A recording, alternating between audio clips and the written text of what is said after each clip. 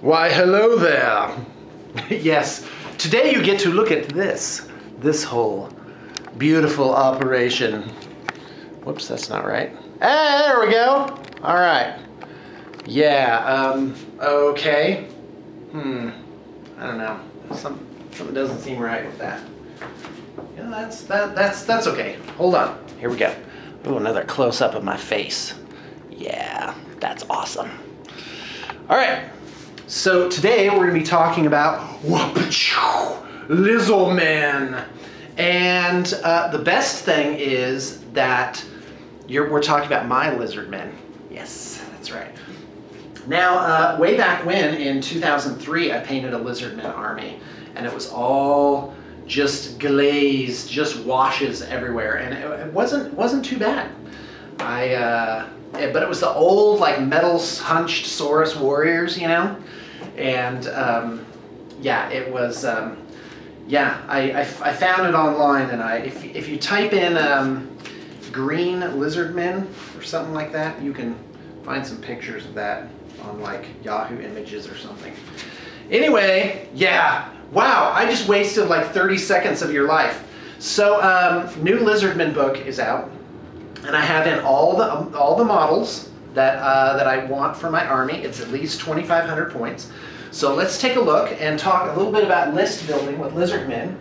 And I'm going to also, you know, maybe give some insights into how to do it.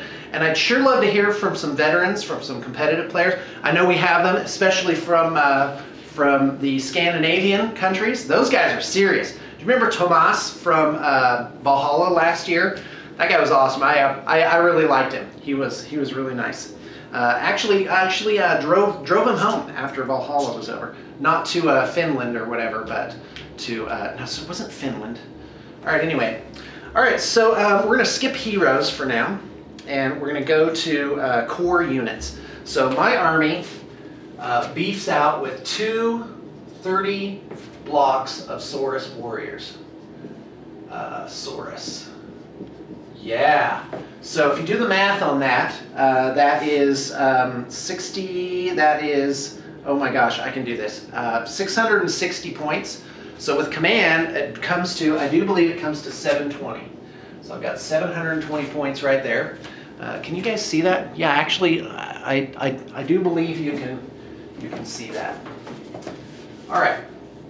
So now I could fuse these two blocks together and make one giant horde of 60 guys, and let me tell you, yikes!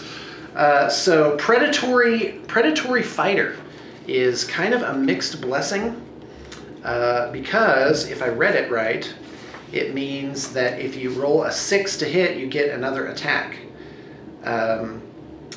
But it can only restrain pursuit if there's a skink character model within 6 inches of the unit. So, yeah, that's interesting. Skink Chief, Skink Priest, 10 and 1, Tedo, Echo, and Tic-Tac-Toe. So, maybe that's not so awesome. So, you know, I think it's relatively, maybe evens out. I've read different things about it. One is that, it's the end of the world, because you do lose control over your guys. Like, you have to pursue. And so it's like, well, people can bait you out. So, and that's something I actually, when I made my list, I didn't see that. So let's continue. Let's see here. My next thing is a unit of Temple Guard with Slan. I have 30 Temple Guard. So if you add in a Slan, which takes 4 of the spots, Temple G, you end up with a unit that's 34 thick. So it maintains rank bonus just a little bit better. And of course, Temple Guard are still hard hitters. And so that's about, that's with command, you're probably pushing almost 500 points just for the Temple Guard there. So that is definitely 3 big old bricks, big old beefy, scaly, gnarly bricks. I did find some chameleon skinks, and I'm just going to paint those up for fun. I don't know if we'll use them. I found 8, so they're skirmishers. I'll just put those over here. Chameleons, cam. All right, let's see here. And I am including a stegodon. So my general rule for fantasy listing is you got to have 2 or 3 giant, big, beefy units, and then you have support units. So in Lizardmen, the support units are usually the dinos. So I've got a stegodon here. That's on a chariot base. Now this could be my skink hero. That you get an engine of the gods, and then where do you put that? You put that right here. So you kind of have that radius of control there. I do have 2 Bastiladons. I love those models. They're 150 points. Right now, quite frankly, I am a believer in the solar engine. Just throw a dice at it each turn because the damage that it does is so huge. It's along the lines of the old Tzeentch demons. That if it gets off on a 4-up, you're doing, I think it is 2d6 strength 5 hits. Oh my gosh, you could decimate units with that. And so, but you know, the proof of the pudding is in the eating, which by the way, that's the right way to say that. Yeah, 2d6 strength 5 hits. It's incredible, but it is really easy to dispel, and let me tell you why.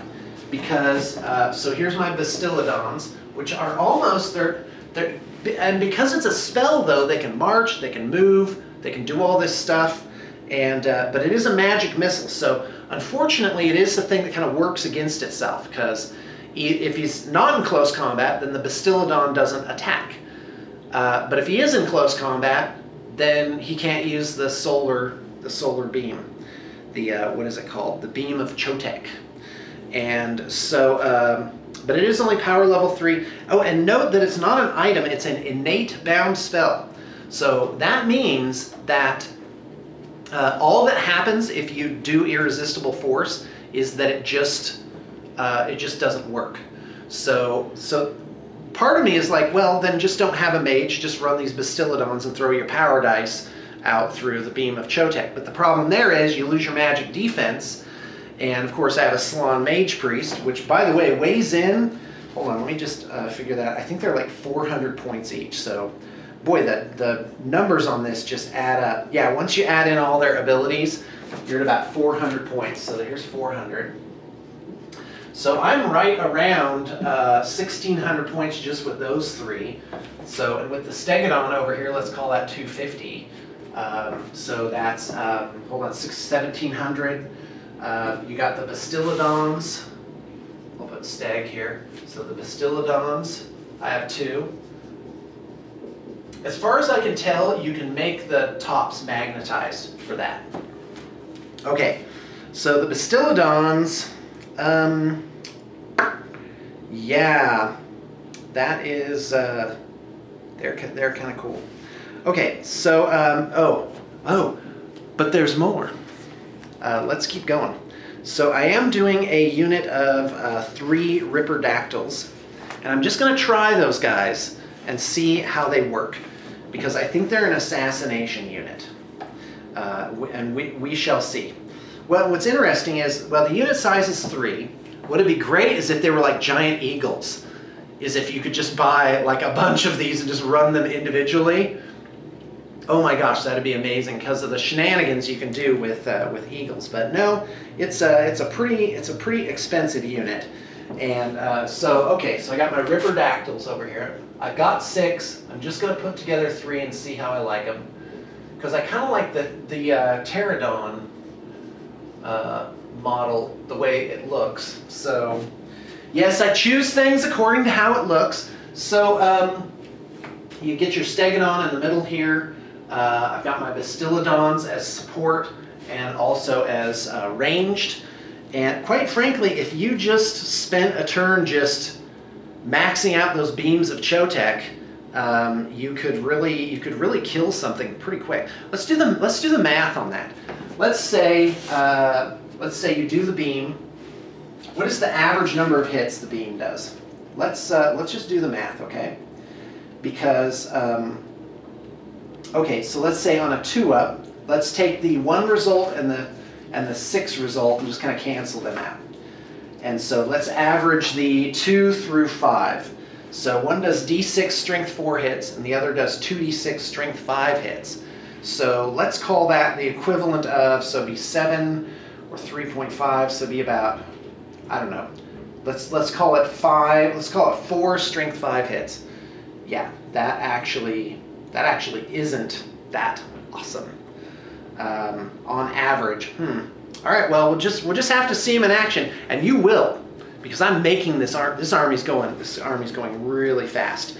I've formed a small team of artists to work on specialty projects like this, and we because I didn't want to put studio projects through where client projects were, and so those tend to get done pretty efficiently. So, all right, let's continue with the army. In rares, I did pick up a Troglodon, and that is, I'm going to run them pretty close to here because, in fact, let's put him up here. Now, unfortunately, apparently, this doesn't count as a skink character, even though it has like this oracle, this skink oracle that rides on him. So much for that. But he does have a roar, which gives him predatory fighter on a 5 or a 6. So, the Troglodon is 200 points. You've got 300 here. The chameleons, I don't know, let's call that 100.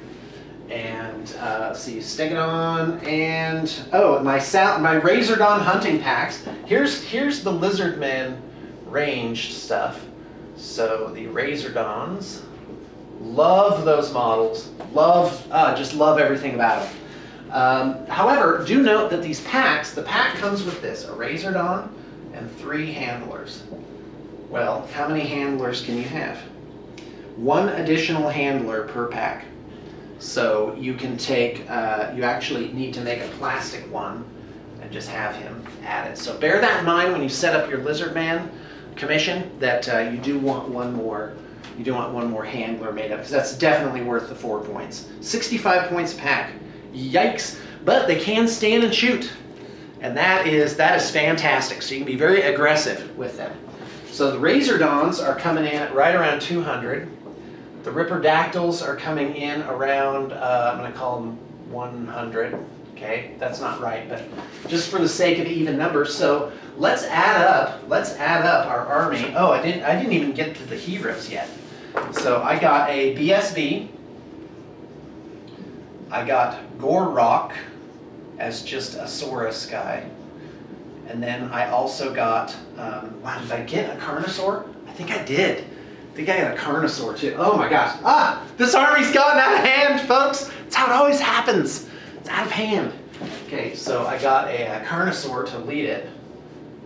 Oh my gosh. All right, I'm not sure. I think I may have just gotten 1, but I think I got 2. The Carnosaur with the hero on it pushes 400. So I got a Saurus hero, and then I got another Saurus hero, because I got Gorrock and Chakax as my heroes. And how are we doing? We're doing good on time. All right, folks, so these all add up to probably, I'm going to say 500 points here. So let's add it up. Oh, this army's out of control already.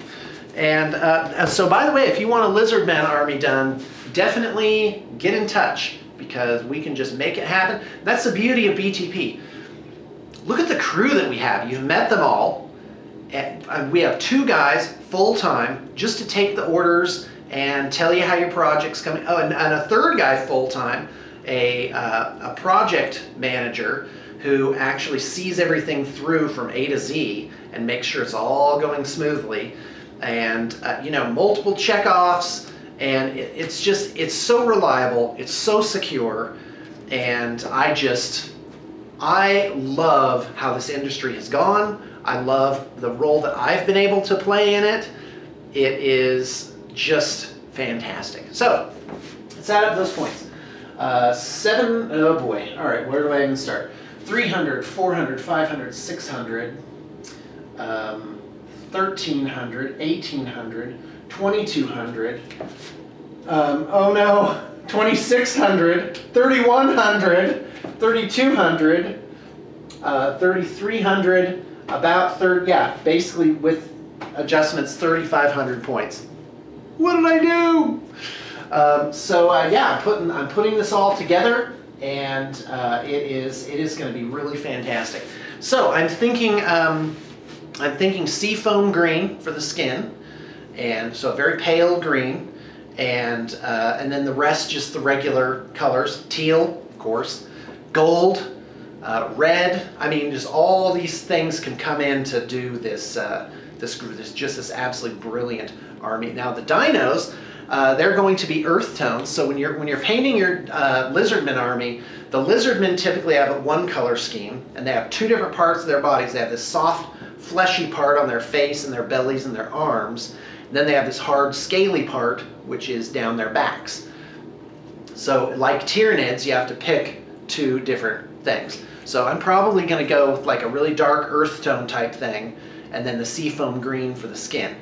I have a client who is doing his skin yellow, which I think is extremely striking, and I'm very excited to see how that turns out. And but the dinosaurs, you do them the two different parts typically, but they have a different color scheme entirely. So my fave is to make the dinos like an earth tone type color, and then that makes them muted. But earth tones can be exciting too. A khaki, an eggshell, a very muted mineral blue can happen. Grays, you can work in like a bricky, rusty red in there. And so, but you don't want everything to be like blah, so bright. So those are the choices you have to make when you're making a Lizardman army. If I were to tone this down, I would just drop a bunch of stuff. I'd probably drop a Bastillodon, the Chameleon Skinks. And it depends on what the roles are. You do need some troubleshooters. Razordons are excellent troubleshooters because they can hold their own in close combat. All the other troubleshooters and troublemakers, like the things that War Machine Hunters and stuff, the Razordons just eat those up. They eat them up through shooting, and they eat them up in close combat. And the Razordons can turn a battle at a critical moment too, because they have 2 attacks at strength 5. Well, they're like a cavalry charge, basically. Except the Razordons are the knights with lances that hit every turn at strength 5, and the skinks are kind of like the horses. They just do these little strength 3 piddly attacks from behind. But those guys are pretty awesome. I'm a huge fan of the Razordons. I can't get rid of them. The Carnosaur, I'm not sure what he's doing in here. I mean, this is a lot of heroes once you add in the Slon. Even for 3,500, I mean, you're looking at 1,300 points of heroes. And so, but I simply could not pass up that Carnosaur model, and that's the only way to include it, is to make a character. And it's just so, yeah, I just had to get the new figures. They're great. All right, folks, that's your Lizardman. That's Shawn's Lizardmen. And if you check the liner notes, there is an email for our projects team, and we can get your Lizardman army, great or small, just done. It just arrives in a pack. You open it up. Oh, and there are the jewels. They're beautiful. They are. There's nothing like opening a package full of freshly painted miniatures. All right, thanks for tuning in.